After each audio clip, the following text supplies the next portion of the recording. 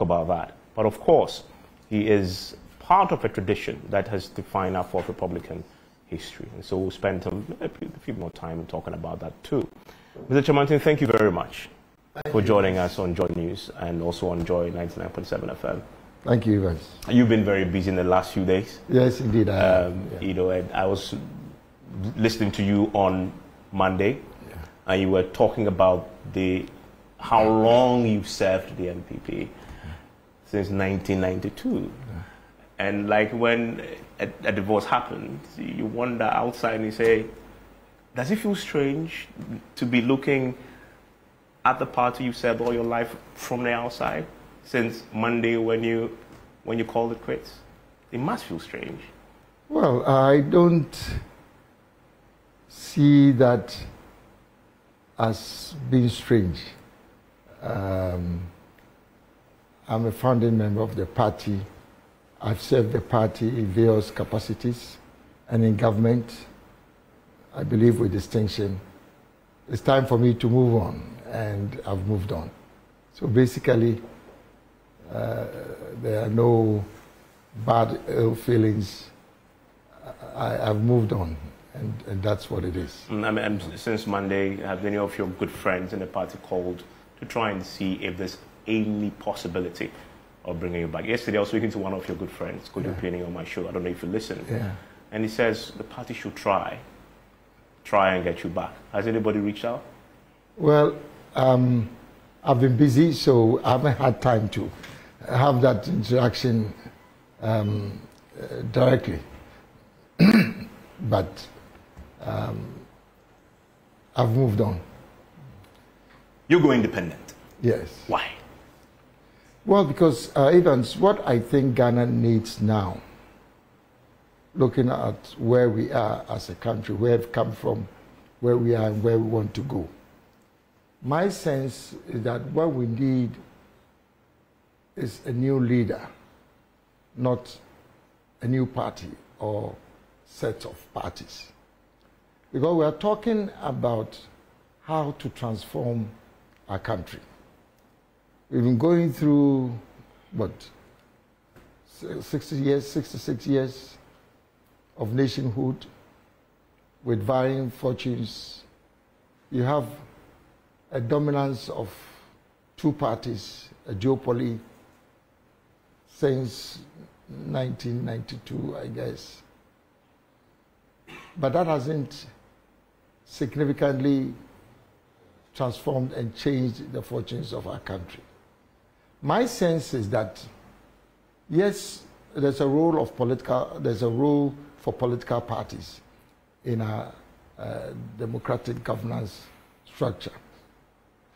But when it comes to selecting a leader, the presidential candidate to elect a presidential candidate to become the president, my sense is that you are looking to elect someone on his own merit, his or her own merit. Because, you know, we have a constitution that seems to locate very strong powers to one man, who is the president.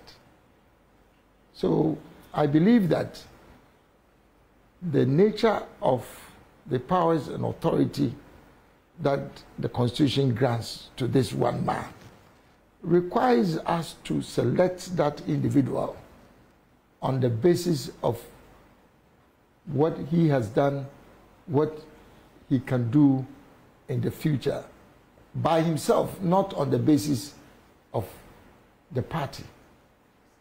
But then obviously, because we have a legislature, you need the parties to be able also to mobilize their constituencies and their constituents to select individuals who will represent them in parliament. But those are two different functions, the legislative function and the executive function. So in a situation where the divisive nature of our politics has kind of drawn us back with our development, it only makes sense that for the first time in the history of our party, that we should try a new model.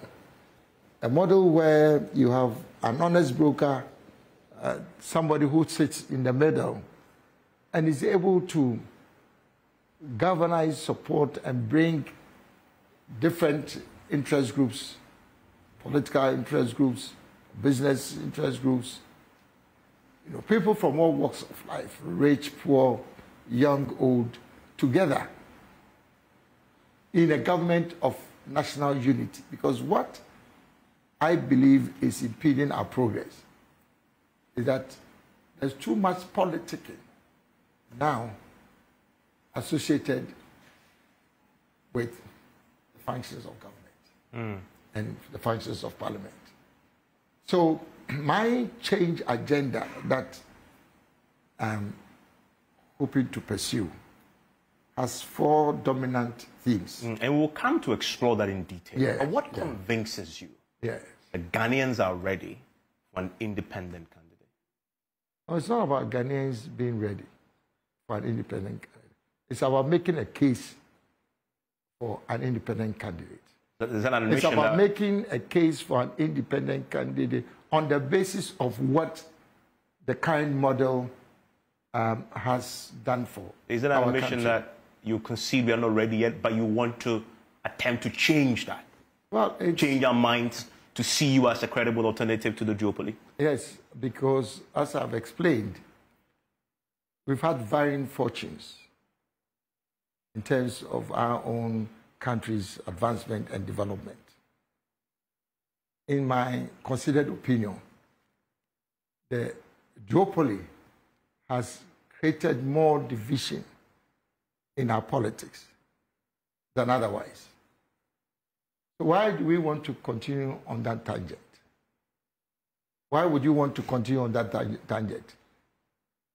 Why would you think that the results will be any different going forward with the same kind of model?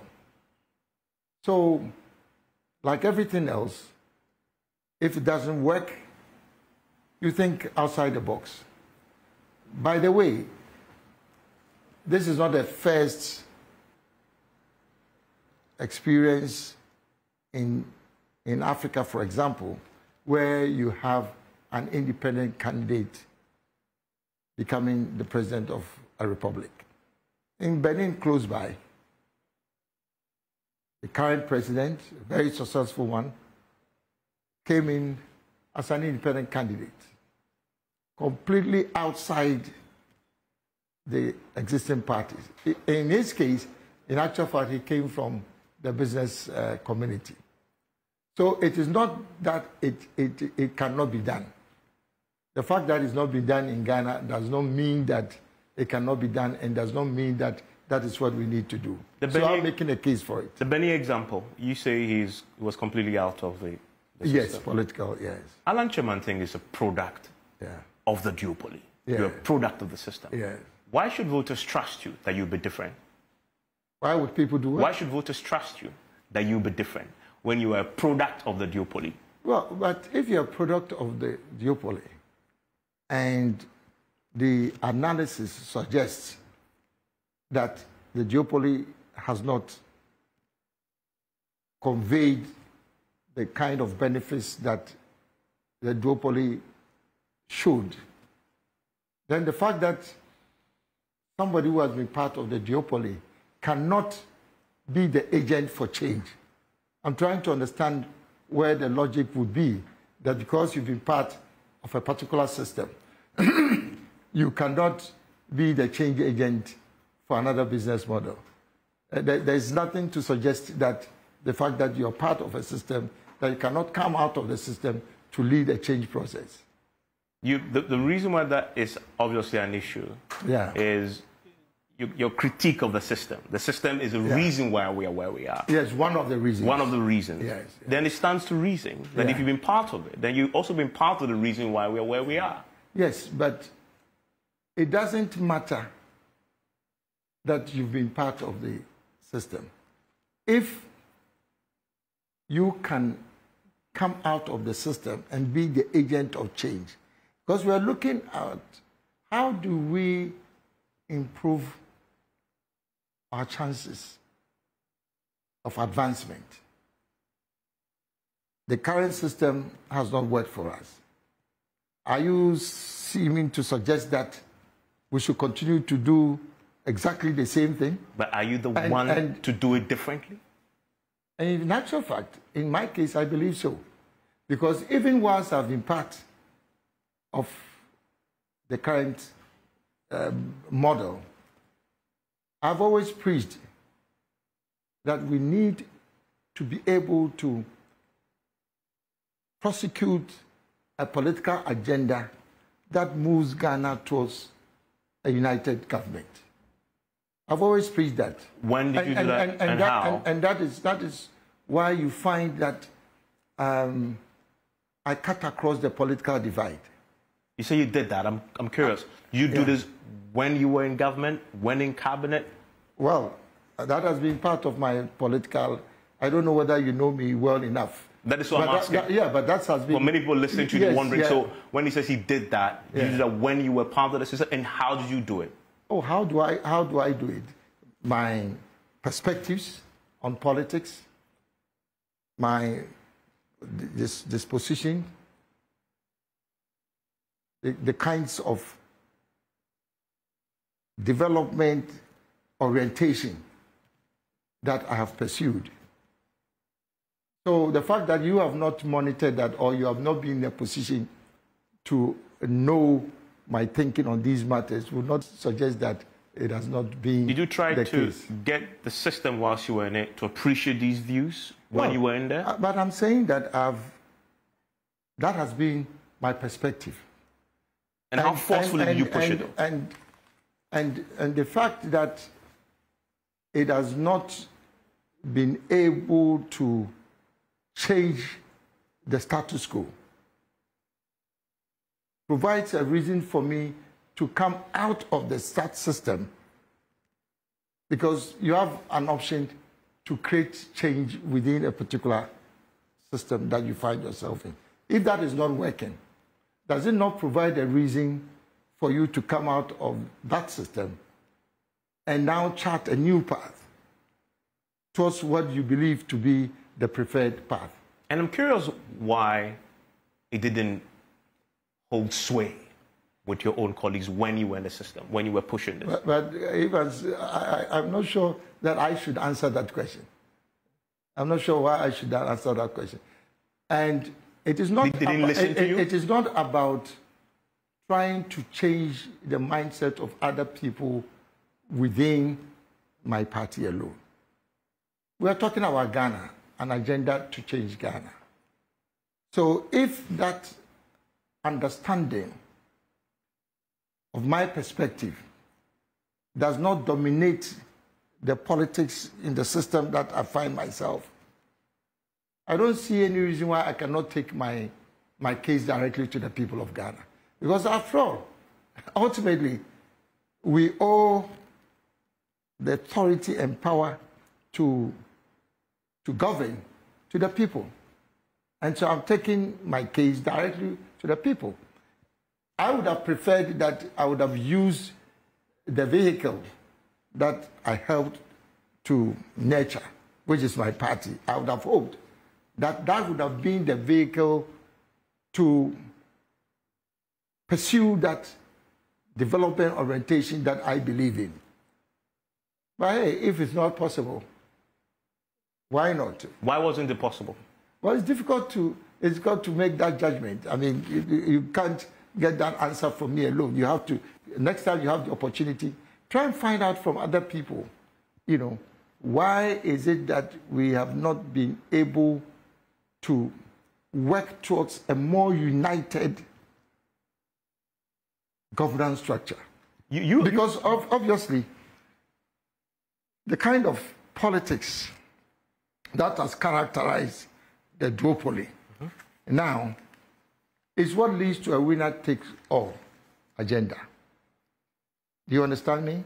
I'm saying that this system is what generally leads to a winner-takes-all political system. And I don't believe in that.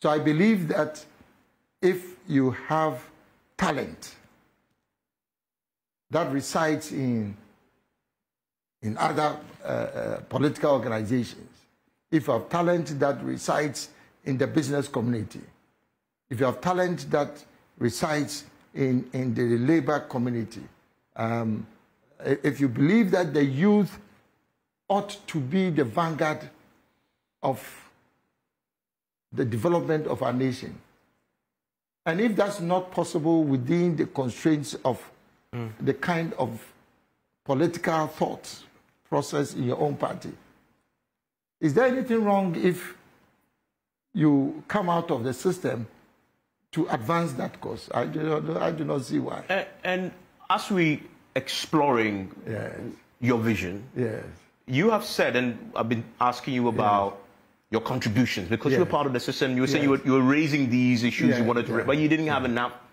traction there. You've said in your press conference that you now are at a place where you're convinced that that system you were part of no longer appreciated what you had to offer.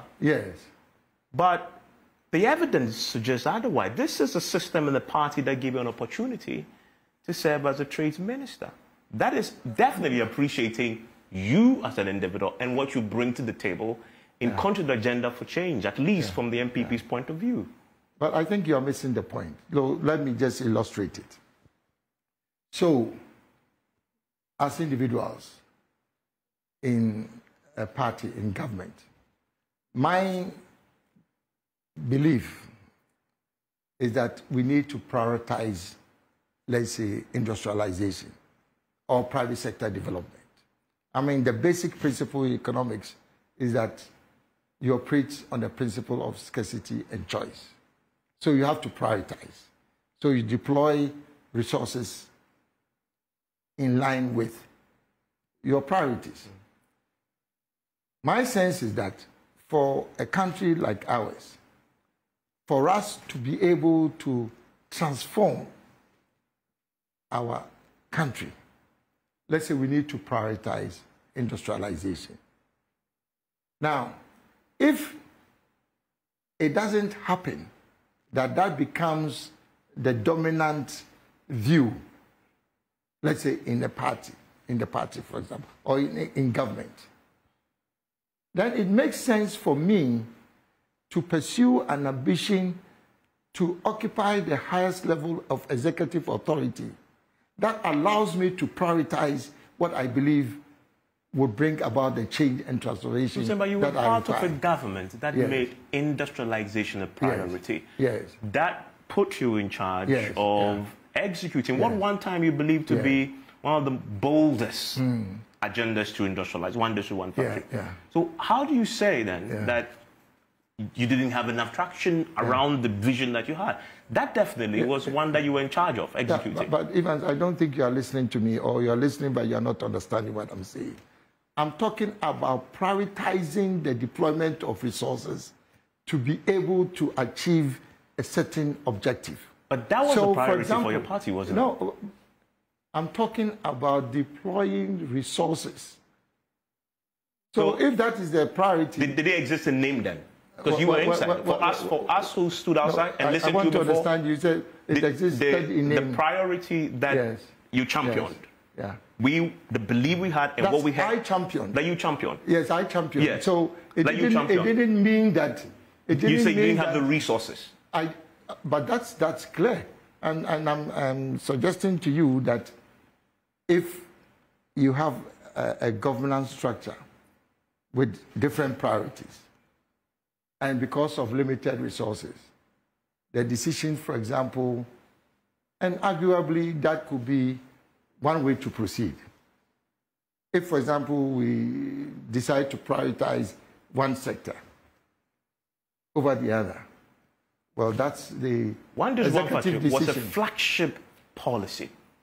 But we had many flagship policies. Yeah, but was one of the flagships. Which means that it's been prioritized, and therefore you expect resources to go there. But I guess you're still not listening to you. I'm saying that if you have a number of flagship programs and you have limited resources, of course, then you deploy the resources based on the type of priority settings that you may have. And I'm saying that one individual may prioritize education above industrialization. Somebody may prioritize digitization above industrialization. Another may prioritize health over, because you have limited resources.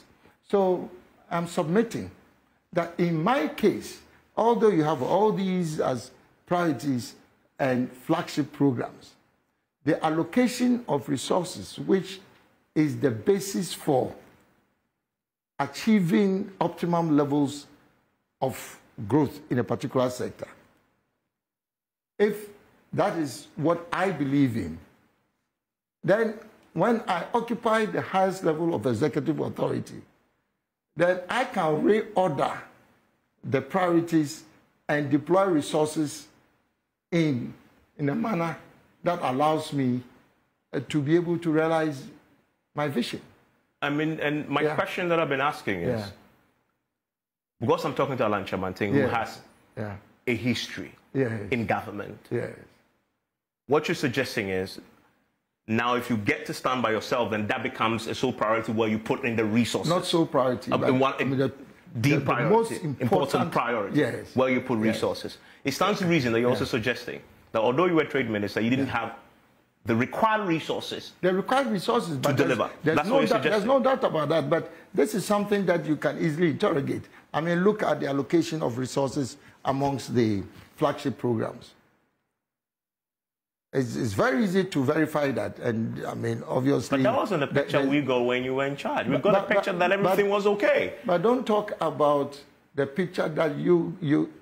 I mean, if that's my priority. And you give us a picture because you were the minister then, that everything was fine. You were executing a project, you had the resources, you were achieving one district, one factory. But respectfully, I'm not sure that I understand what you are saying.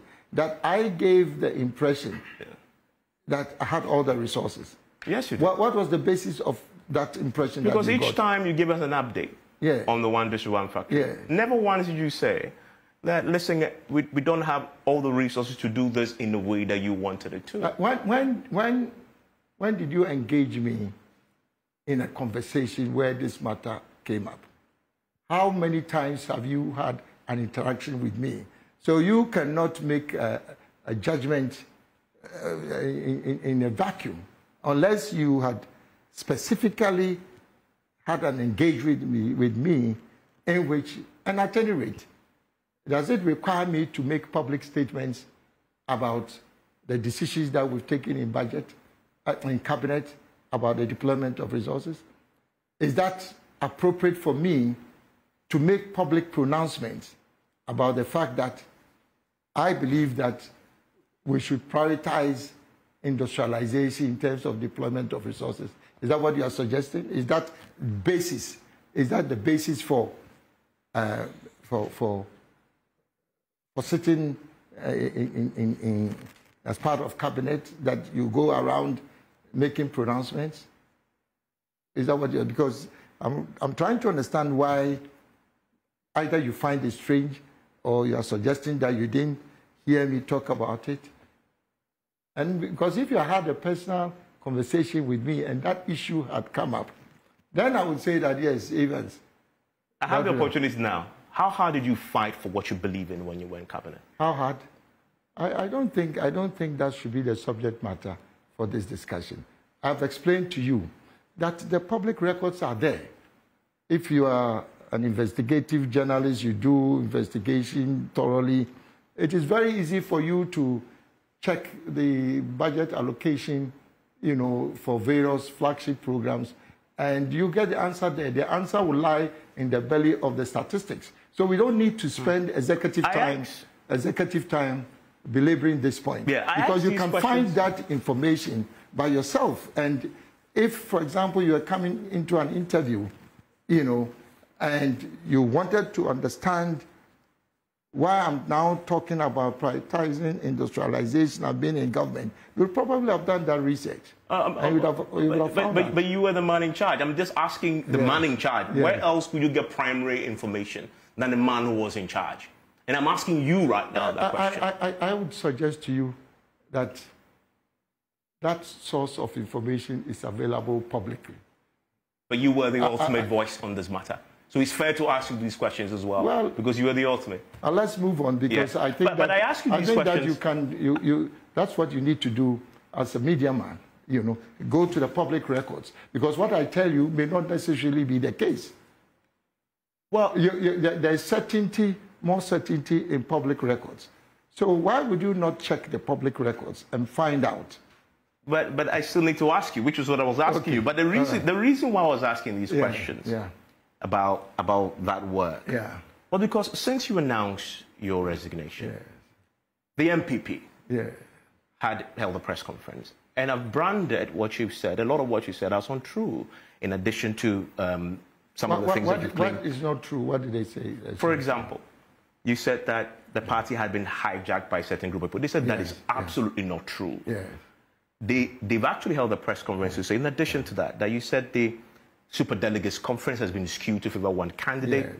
They emphatically, again, in the press conference, say that is simply not true, because almost 900 plus people who voted could all not have been skewed for one person. They have challenged you on that matter. And if you want to be president, integrity is key. You've listened to the party say, what you put out as fundamental reason for quitting, hijacking the party, the skewing of the superdelegates, are all not true, just making up excuses to leave. Evans, very respectfully, I granted you an opportunity for this interview, not for me to discuss the press conference of the NPP.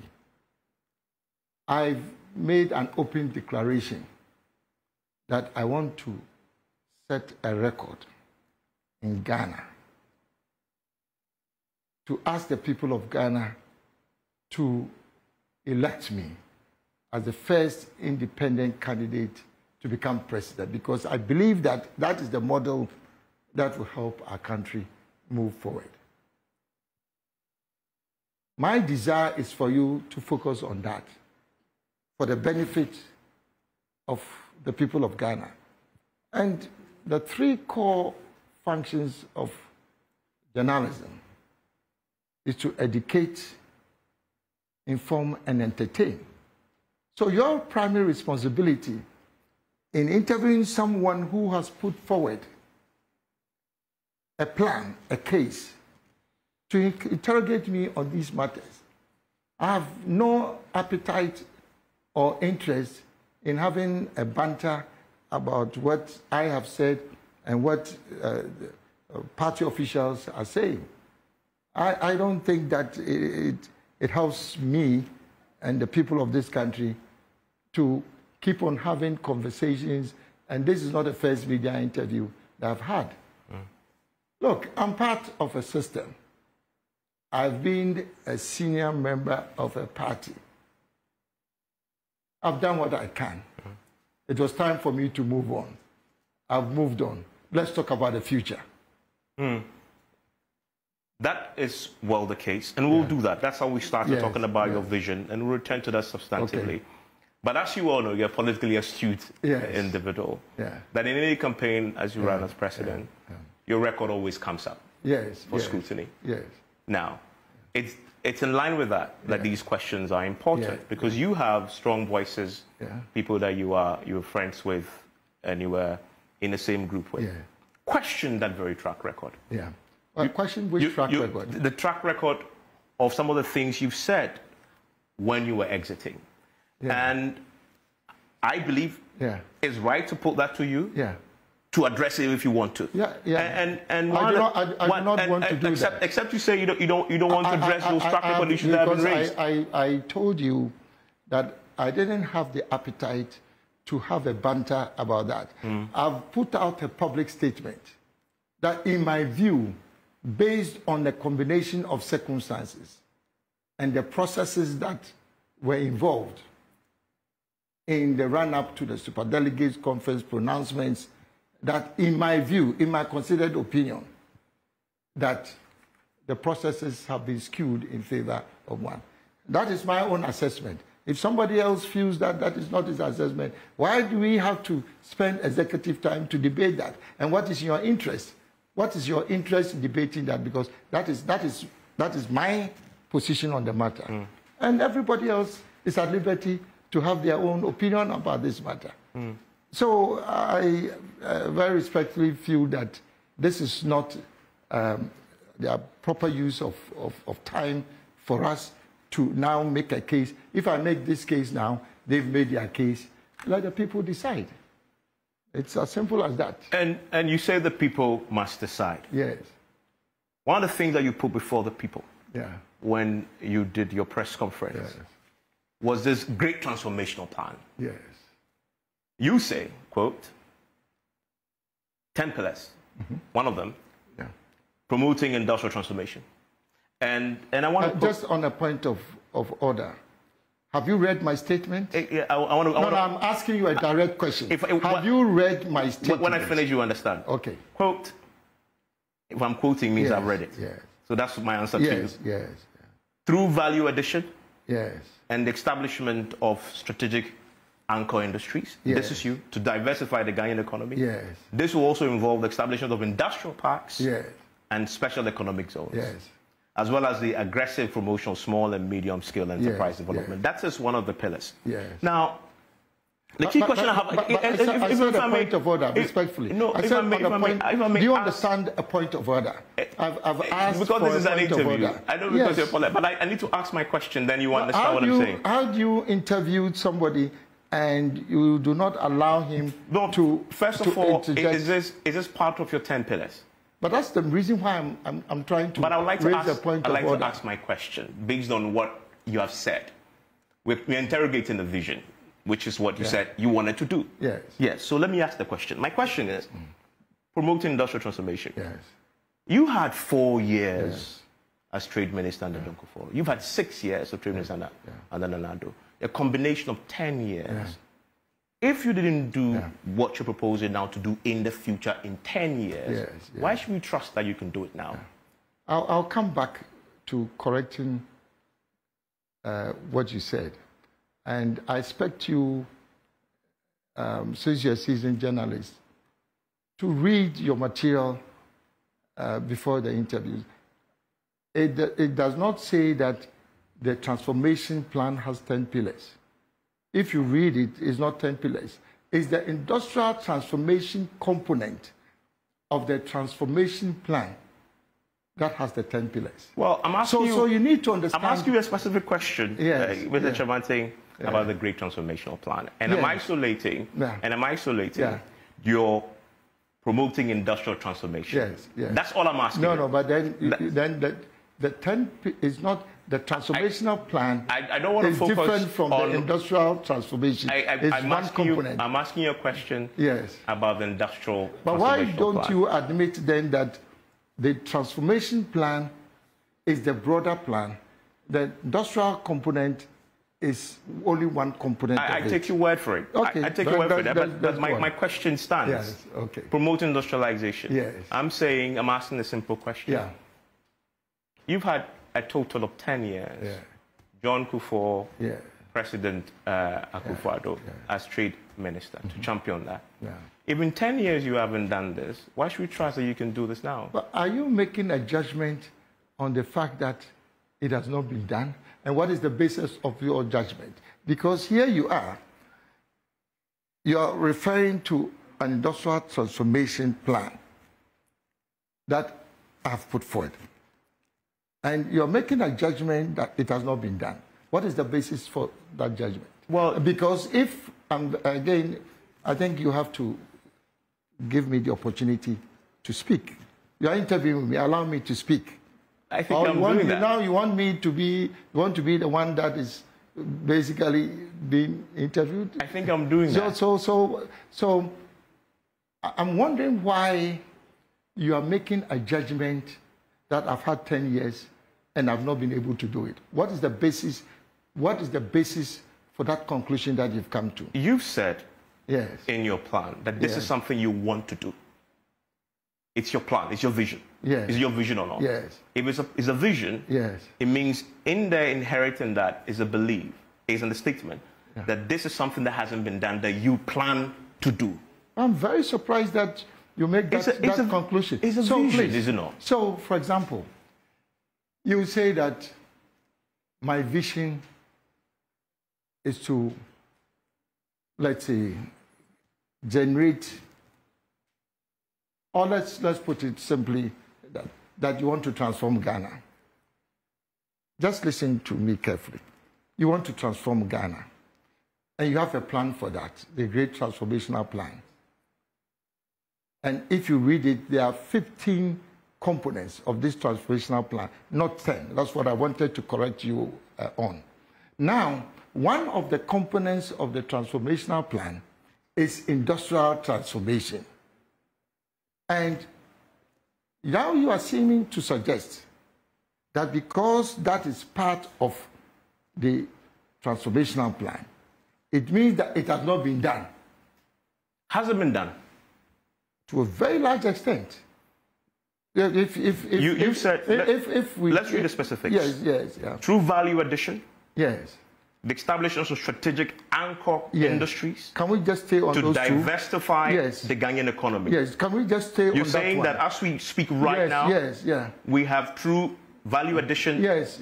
And established strategic anchor to diversify the Ghanaian economy. Yes. So let's stay on that. And I'm a bit surprised that you've not done your homework. It's a simple question I'm asking you. You're saying that as we speak right now in this country, can I answer the question that we have diversified the Ghanaian economy through value addition? Can you allow me to answer the questions? Very respectfully. I'm not under investigation. No, you're not interrogating. Absolutely. And you have no right to posture your interviewing as if you've made up your mind about what is it that you are. So you ask a question. You are looking at a number of things that it's on paper I have talked about. So allow me to answer.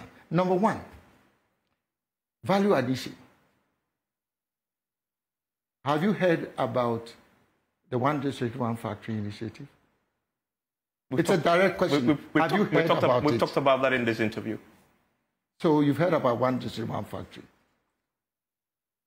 80%, I'll probably even think that it's more than that, of what has been involved in the One District, One is value addition, either agro-processing or garment and textiles, and you name it.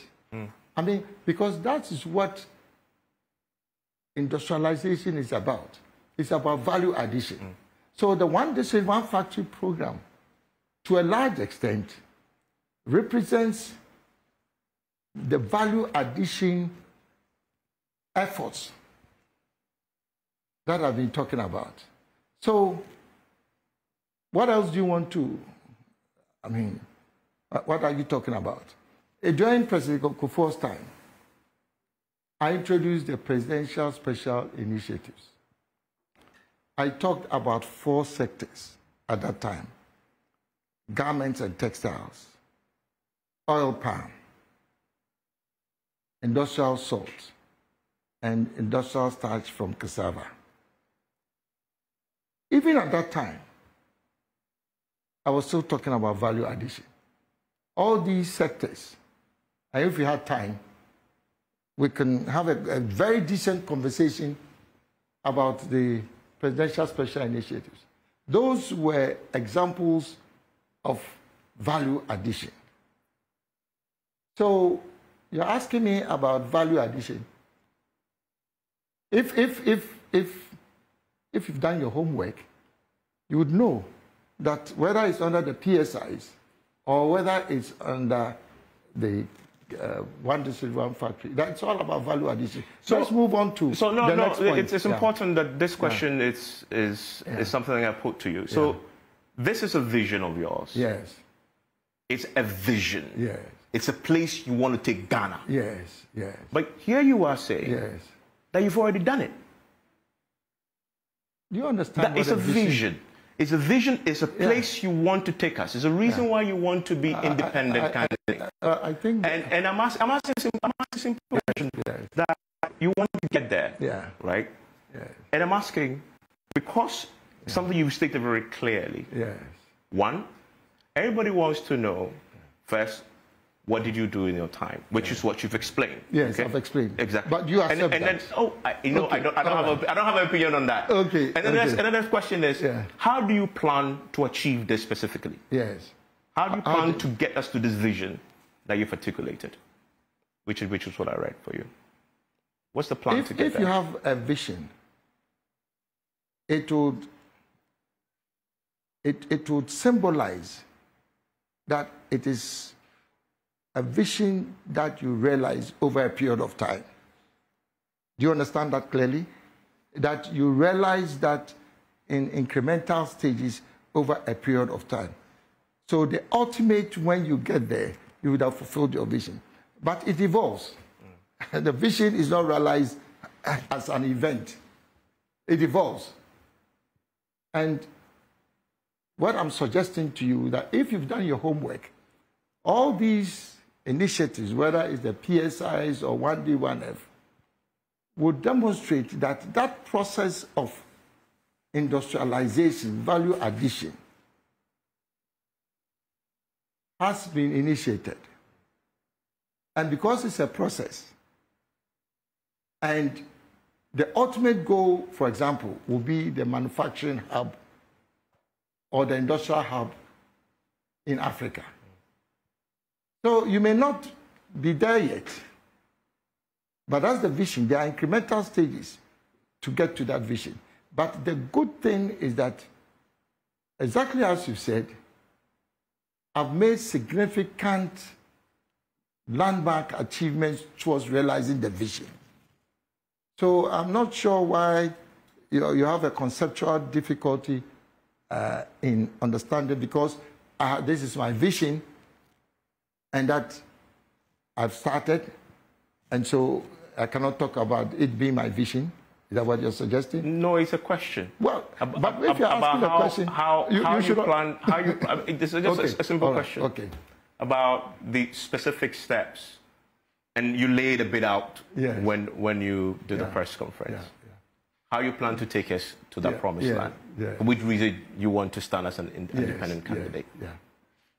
And your answer to that is that you've laid the foundations. I've laid the foundations. Yes. Yes, absolutely. Yes, and that's the foundation. And the material difference is that if I have the opportunity to occupy the highest level of executive authority, then I am empowered to be able to realize that vision much quicker. That's the whole narrative. Any time frame for you? Well, I've said that I want 2025 to 2025 to be what I describe Ghana's decade of transformation, industrial transformation. So that's the target. And if you look at the GTP, it provides a sense of the kind of things that I believe would help us. And GTP, by the way, is a great transformational plan. Sorry? The GTP, by the way, is a great transformational plan. So if you look at the great transformational plan, the first pillar in the transformational plan is how to fix our economy. Because if you don't have a stable macroeconomic environment, then you cannot go on to be talking about industrial transformation. You cannot talk about agricultural revolution, which are all components of the transformational plan. So if you take your time and read the transformational plan, it's not just the framework, because you need a framework first, but there are specific policy prescriptions that I have recommended, which will help us stabilize our currency, which will help us to bring inflation down to single digits on a sustainable basis. How do you do that? Well, we don't have time to go into all the policy prescriptions. But I'm saying, just on the two you mentioned. Yes. Because stable currency, yes, it's a current live challenge. Yes, absolutely. Let's work on stable currency. What's your prescription? So the whole point about currency stabilization is the supply and demand of foreign exchange. That's what currency stabilization is about. If you export more, you are able to earn more foreign exchange resources. If you earn more foreign exchange resources and you reduce the use of forex to import, that's if you start producing things locally, which you were importing, then you save foreign exchange. And meanwhile, if you are exporting, you get more foreign exchange. So the supply of foreign exchange increases. When the supply of foreign exchange increases, then it means that the ratio of how much you need of local currency to exchange for the dollar, then improves. Because that's basic economics. So that is why, if, for example, you have limited foreign exchange, then it means that you need more cedis. More cedis are chasing the limited dollar reserve that you have. The moment you have more cedis trying to chase the few dollars that you have, then obviously, then it means that your currency is getting weaker. So if, for example, you had to change, let's say, because of supply and demand, if you needed 10 cedis to be able to get $1, and all of a sudden you have a limited flow of dollars, it means that more people now want dollars. So you have to bid higher. Now you need, let's say, 20 cedis to be able to get $1. That's where the weakening of the local currency occurs. Yes, you've stated what is known. Not what is known. If it's known. The question has always been that politicians always tell us that this is something they want to do. Yes. But the difference between the rhetoric and the reality, as you well know, because you've been part of government for so long, sometimes it's night and day. Yes. Right? And that is where you have this cynicism towards politicians. Well, but how does Alan Kyerematen want to be different in this area? No, I'm different because. What makes you different? You see, first, the person who is talking about it must be able to articulate first what the problem is, how he's going to execution plan, and must demonstrate that he has the capacity to execute the plan. So, for example, on this currency issue, just one currency issue, I'm saying that you need to be able to export more to be able to get more forex. So what you need to ask me is that, but where is the export going to come from? Because, I mean, you are saying that you are skeptical because politicians talk and it doesn't happen. So I guided my ministry to develop a national export strategy, which targets an inflow of 25 billion United States dollars by 2030, just through exports. And that is part of my plan. Did you achieve that? No, I'm saying 2030, we have the plan, the strategy and the plan. So that is the plan. And so there are intermediate steps. So we started, and the whole point is that if the people of Ghana put their trust and faith in me, and I become president by the grace of God, then I have executive authority to do what will make that export development strategy work, because I'll prioritize those things. But to get there, you have to defeat the MPP and the NDC. you have to. And we know the duopoly is very, very entrenched. Nobody had attempted and succeeded. Many before you have actually tried it. I mean, your own friend, I believe Rakubobe tried it, didn't succeed. Guzitano tried it for the NDC, didn't succeed. We have the bit of someone else who tried it. Dr. Pakwesi Ndumo broke away from the CEP and tried it. All of them didn't succeed in trying to break this duopoly that you've been part of. How are you proposing to succeed where all of them have failed? I have a lot of respect for these gentlemen. They are all my very good friends, very close friends. I cannot speak for them. I can speak for myself. I think that there are things that make my case different. First, because I've been a dominant figure in NPP politics for many years. It's not just because I'm a member of the I'm a founding member of the party. I was chairman of the Young Executive Forum, which was one of the most vibrant groups within NPP. Now, so I have a track record of performance, of service to the party and to government. But beyond that, you know, I've been in this game for some time. You know, I've contested our current president, 3 times? So I have recognition in the rank and file of the party. I'm not a rookie in politics in the NPP.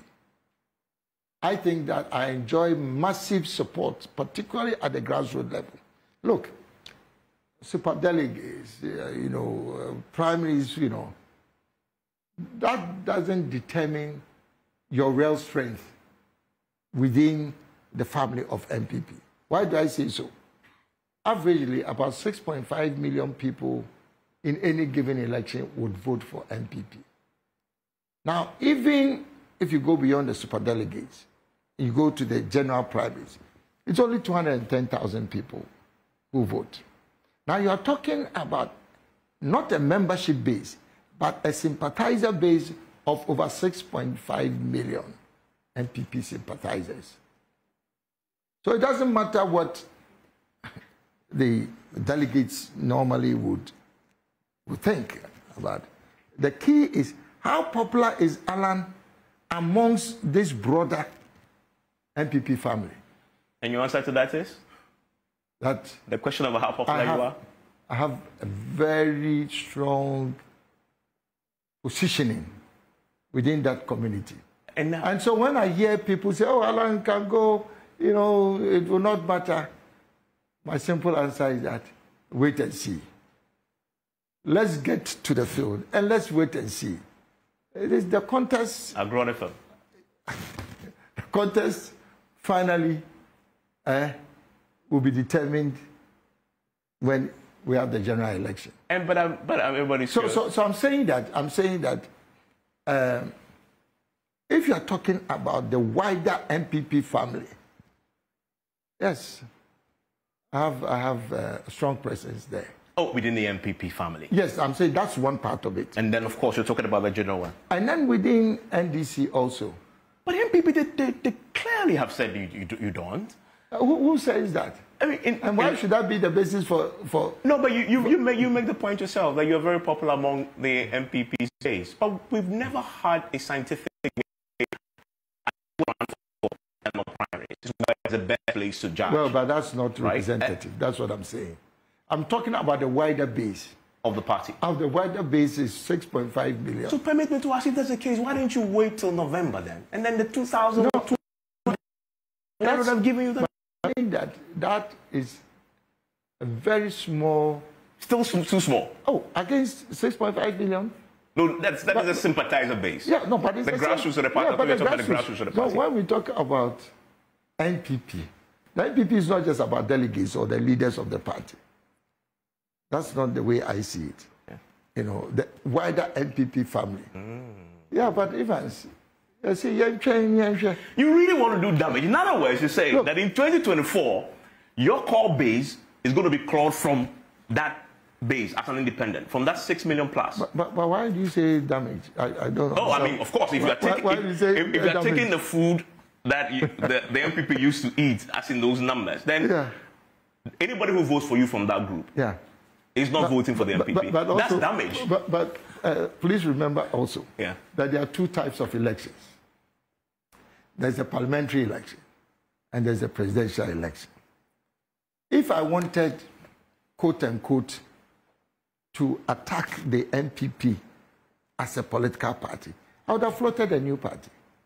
Then that one would have meant that Alan is going in directly to provide an alternative as a party to the NPP. I haven't done that. Oh, so you're being charitable to them? All I'm saying is that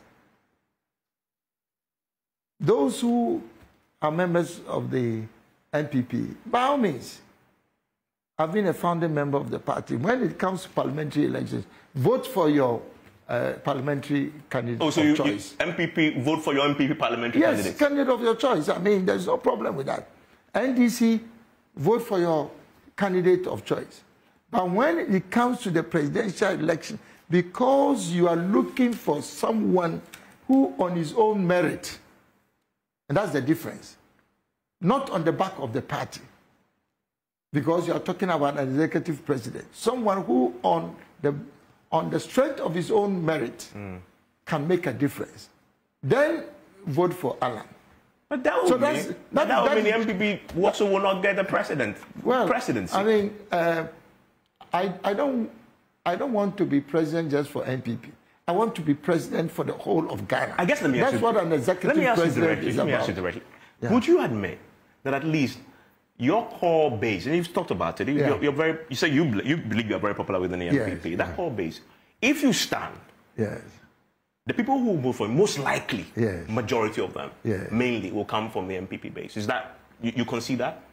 Based on your own popularity? Yes, absolutely. A significant will come down. But then also, I would be able to make a significant difference with floating voters. Because a floating voter, by definition, is neither a sympathizer of MPP nor a sympathizer of NDC. They are independent. They're swayed by conviction. So they are independent. That's how generally they are described. Now, contrary to what people think, the statistics show that the size of the floating voter public is quite significant. It's almost about 25%. So I'm convinced that because of my disposition in politics, I am the type of candidate that the average floating voter has been waiting for. And if I'm a candidate, particularly an independent candidate, then that is a major part of my constituency. I didn't want us to get before you break into the where you came from, yes, as in the MPP tradition. Absolutely, yes.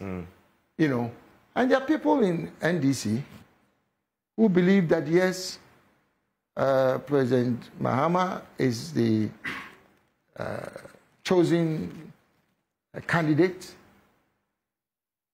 but they may think that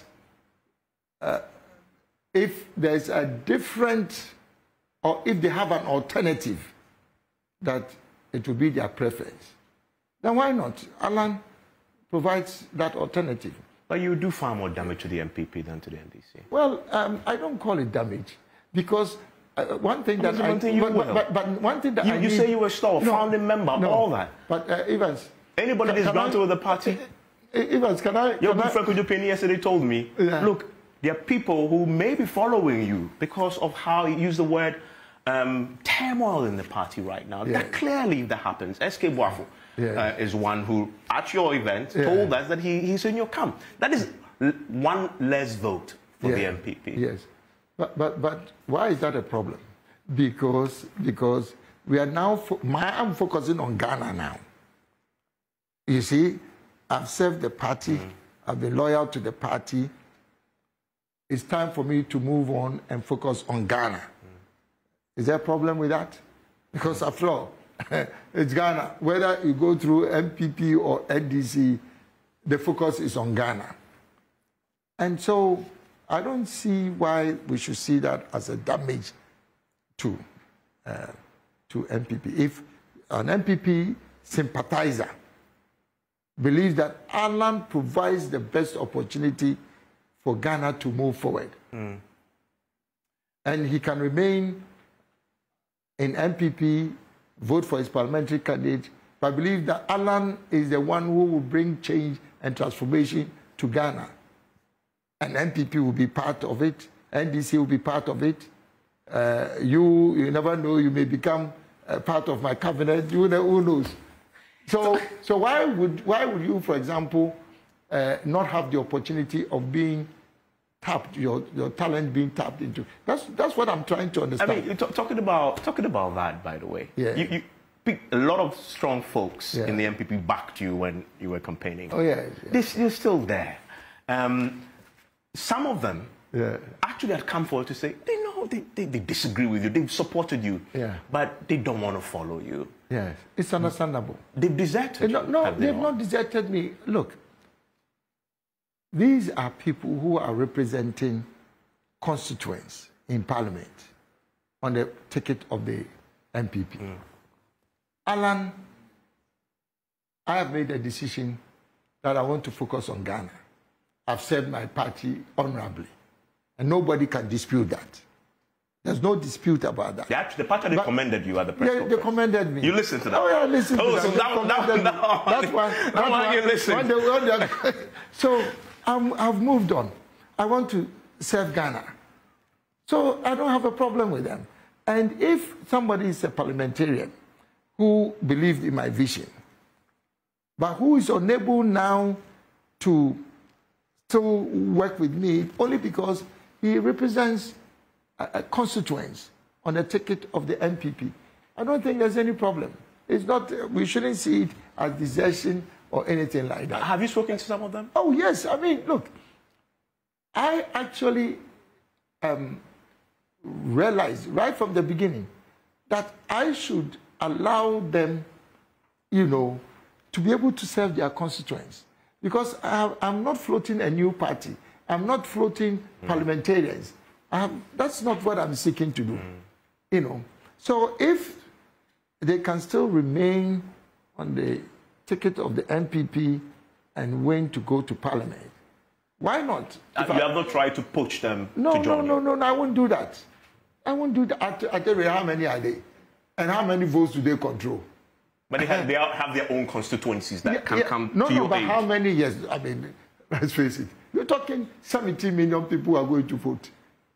So I think that the right thing to do is for them still to serve their constituents, And I'm promoting a government of national unity, where people from all walks of life, rich, poor, young, old, abled, disabled, or physically challenged, people from the business community, people from media, people from academia, those who have something to offer to our country. I want us to have a united governance mechanism and structure, so that in Parliament you have ministers who I have appointed from MPP, you have ministers who have appointed from NDC, from CPP, people who are apolitical, and I believe that they have the competence and the talent to help Ghana. They are part of my cabinet, so we think together. It's one national agenda. So the national agenda is the Great Transformational Plan. So we all work together, and we have programs. We take it to Parliament. In Parliament, there's no basis for quarrel, because the representatives of NPP in cabinet are there. And you're required, majority of the ministers must come from Parliament. Yes, that's so not the problem. That if you went, that's not the problem. No, that's not the problem. It's the same thing. So 50% or more should come from Parliament. Some of them will come from the NPP. Some of them will come from the NDC, CPP, the smaller parties, people who are apolitical, And I have 50% more ministers to kind of bring from outside politics. And the important thing to note is that because my movement is led by the youth, empowered by the youth, I've made a commitment that 60% of my cabinet ministers, of government appointees, will be young people. And 50% of those occupying senior positions will be women. So I'm just a transition candidate. My interest is to bring young people and women, a young woman young people and women in particular to the center of our governance. But I'm curious if what you said about your party's ability, you must spare a thought for those who backed you who remain behind, because you talked about intimidation. Don't they run a risk of being intimidated, possibly losing their seats, etc., because they backed you? If we believe what you said as a reason for leaving, isn't that something that that may keep you up at night, considering that they're left behind? Well, in actual fact, I think that as some of them have done, they've also moved on. You know, Alan is no more in the party, so they have moved on. They are in the MPP now. There are a number of candidates, so they sign up for whoever they like, and so the issue of Alan hanging over, you know, their own future, it does not arise. You think they won't suffer any consequence for their support of you whilst you were there, knowing your party? Well, I hope not. I mean, because I have moved on. They have made decisions that they want to stay, which is fine, and they are free to decide who they want to follow, you know. So I hope that there won't be any more, you know. You said you used the word intimidation of your people. You believe now that you've gone, your people will be left alone? I'm saying I'm hoping that you know. And as to whether it will actually happen, you will know. I wouldn't know, but I hope not. I hope not. I mean, we heard that they attempted to try to convince you not to do this. That the national chairman came to you and appealed to you not to do this. I've said it in a previous interview that I don't like what the national chairman has put out. It's disingenuous. And it's very unfortunate. He's a very good friend of mine. You are chairman of a party. You come to me to ask about whether I have any challenges with what is going on. I scope for you all the things that I believe have been going wrong. I've had personal conversations with him before. And he's aware of that. So he comes, I tell him that, look, I've complained about these things. You have not done anything about them. You know, so I'm reinforcing those concerns for your consideration. He actually confirms that, well, Alan, you've been part of this and you know how our system works. So for you now to turn around and come and give a public, you know, statement about the fact that, oh, you come, everything was okay, I find that to be very unfortunate. Did he come to you, though? No, he came to my office, yes. For example, I told the chairman that I contributed 500,000 Ghana cedis so that we can have a credible voters register, because I believe that, look, if you have fair and transparent elections, if somebody emerges, everybody will follow him.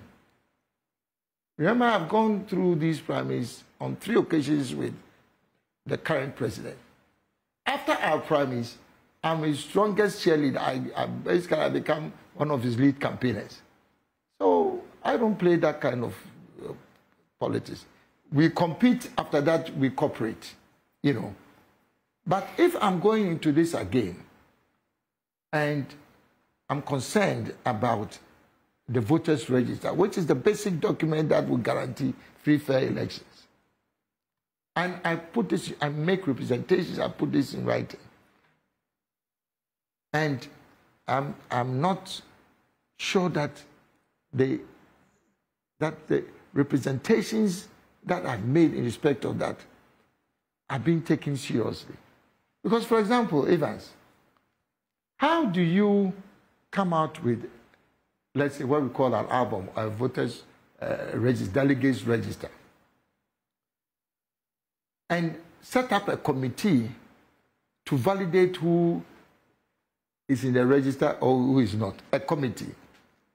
For me, the very simple exercise is that exhibit the register publicly in the constituencies, in the polling stations. and let every delegate verify whether he's in the register or not. Is that not what happens at the national level? You requested for this? Oh, yes, absolutely. Why should it be difficult for us to have an open public display of the register so that individuals can make a determination whether they are in the album or not? Why do you need a committee to verify an album? Now, I'm just saying that these and many other things were the subject of the kind of discussion. And he knows he cannot, in all sincerity, come and say that he came there and we didn't have a discussion on all these challenges. So it's not true that you told him that everything is fine? How is that possible? When I have identified all these challenges, and it's not because he came to me. I'd been to his house myself months before and followed it up administratively with a letter to draw the attention to some of these things. And it's not just about the album. Look, I had serious challenges with some of the processes for the Superdelegates Conference. How is it that you set up a presidential elections committee, chaired by a very distinguished leader of our party, Professor Makokwe, and then you come out with guidelines for the conduct of the primaries. And then you indicate that in the event of a runoff, that the superdelegates who voted in the elections prior to the runoff would be the same people who vote in the runoff. These are guidelines that we all sign on to. We go through the superdelegates election. Well, fortunately, I'm part of the 5, but there's a tie for the 5th position between Boache Jakon and then Adainibo. Straightforward matter. Let the rules work. Then the National Council sits and then make a determination or decide that they will set aside the rules that the aspirants have signed on to, and that they will now become the delegates to decide on the runoff. Is that proper? Well, so I'm just saying that, look, I didn't want us to get into this, but, well, since you asked, I needed to. Yeah. So obviously you've have you spoken to the national chairman again since this? No? No, no, but he's a very good friend of mine. You remain so? Oh, yes. No, why not? You know, we come a long way. You're talking about the national chairman. Yes, we come a long way. He actually said that, look, it took him 20 years to get to the chairman. And then you should have just waited a bit longer. Please. I've moved on. And since we're talking about your friends, another friend of yours, the president. Yes. How are you with him? Oh, look, we have a very good relationship. Still? Still. He must be very unhappy with you that you left the school team.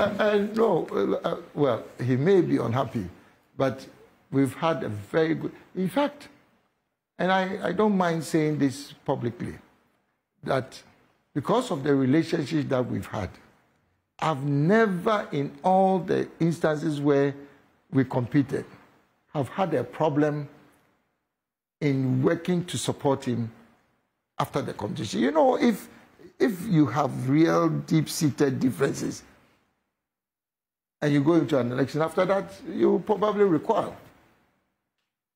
But I've been his strongest but you recoiled after 2007. No, that is not the case. You're telling your resignation to talk about... Now you see, now you are going you found another back route to come into this discussion. That's a beauty of conversation. It's a conversation. This one don't come through the back door. It's a beauty of conversation. By the way, you're listening to my exclusive interview with Alan Kyerematen on Joy on the JoyNews channel. We agreed that. No. I mean, it's a conversation. We're talking about your friend. No. But I'm saying that. Look, I've moved on. Yeah. I've worked. But you're on good terms with him. Very good terms. You know. Has he called you since Monday? No. But he's been out of the country. Yeah. No, but did you hint him? Did you hint him at all? Sorry. Did you hint him that? No. Well, we can't discuss this openly. Yes. So I assume you did, and I'm sure he wasn't happy with you. That you decided to go. Why are you trying to get into our relationship? I don't want to get between us, as they say. I don't want to come between you and him. But you say the relationship still remains. Yes, absolutely. I mean, we've worked very well together. You know, I was the first person he appointed as You're the first person he actually announced way before you even contested. Way before, you know. So we remain very good friends. Yeah. And that will remain even as an independent candidate. And I have many other good friends in cabinet and. It will remain, yes. Yeah, although they'll be very unhappy with you. I know. Very, very unhappy with you. The John Ajekum Kufuor. Yesterday I spoke to Kyerematen, I'll repeat that again. Okay. And he makes the point that on air, so I can repeat this, that Kufuor had called him yesterday and said, look, Kyerematen was traveling yesterday. He says if he returns, he should come and see him. So they talk about you. Yeah. Did you consult the old man? I don't want us to be discussing personal relationships and personal matters, you know. I only asked that because of the role he played. No, that's what I'm saying. In 2007, you know, we've been working together very closely, you know, since in fact, I mean, saying because you know he was a leading member of the party right from the beginning, and we've been working together since 1992. So and we remain. I mean, it goes without saying that he would have known about this. Well, let's move on. Like I'm saying, this is not the subject of our interview. It's a final one. Yes. Okay. Was he happy? Must not be happy. Who is that? And Kyerematen yesterday told me that. Kyerematen told me that this one publicly. So this one I can tell you. You interviewed him. Yes, please, I did. And then he said on air that. You didn't consult him, but if you did, he would have told you. If you had told him, he would have told you not to stay and fight. Those are his words. He should stay and fight. I should stay and fight. Yes, that's what he said. That is his view. Yeah, he was saying that I should have stayed. If you had consulted him, he would have told you to stay and fight.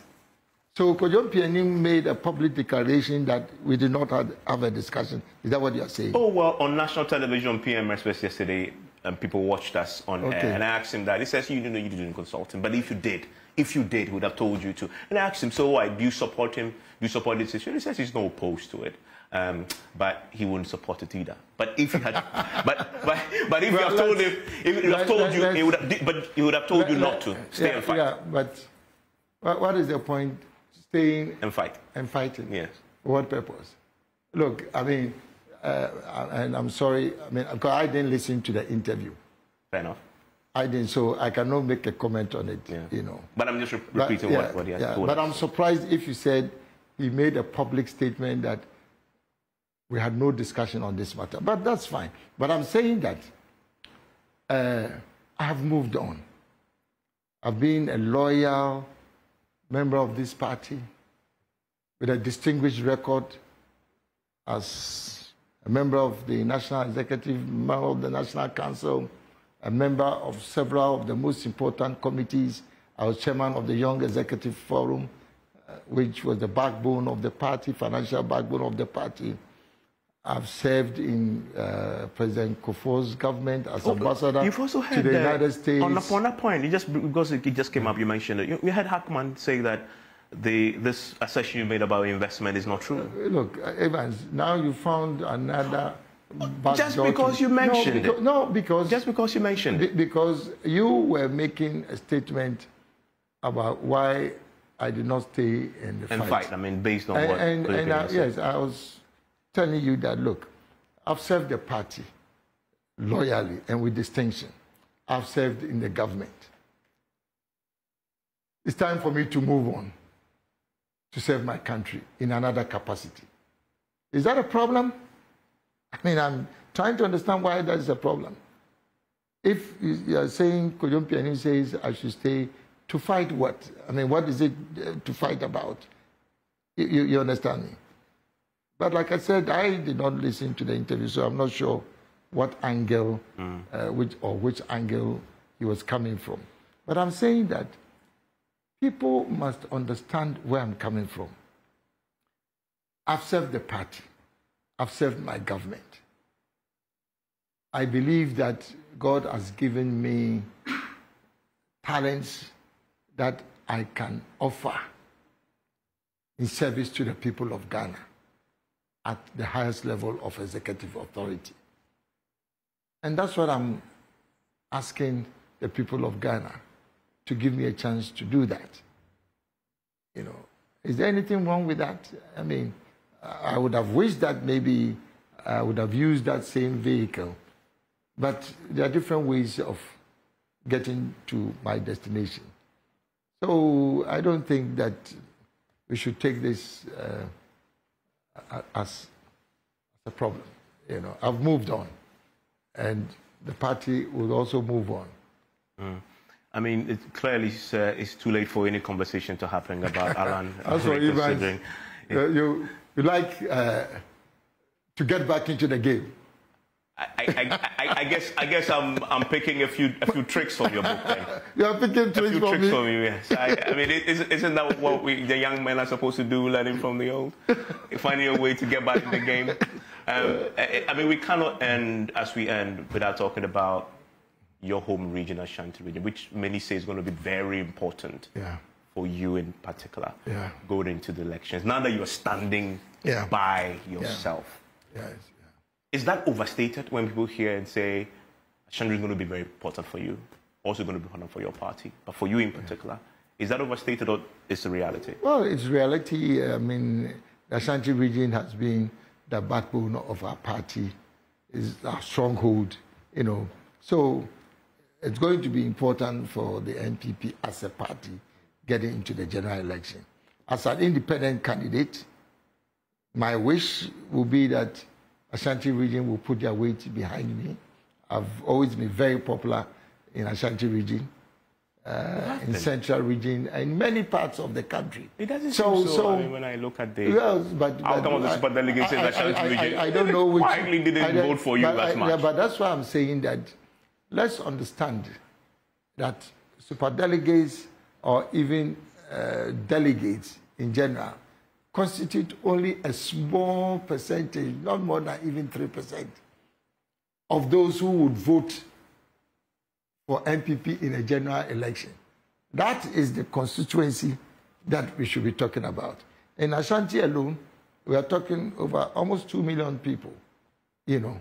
So that's what we are talking about. I mean, and frankly, let's focus on Ghana, on the Ghana agenda. Yeah. So almost invariably, it's likely that December 2024, you'll see 3 faces on the ballot paper. John Mahama, because he's already been selected.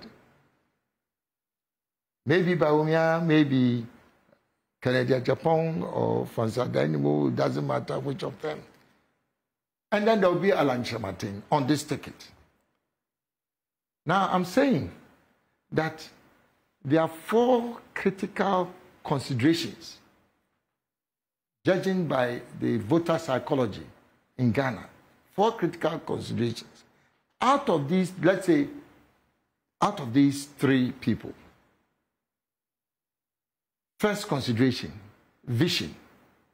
Which of these 3 people have demonstrated a track record for vision in terms of what they have done?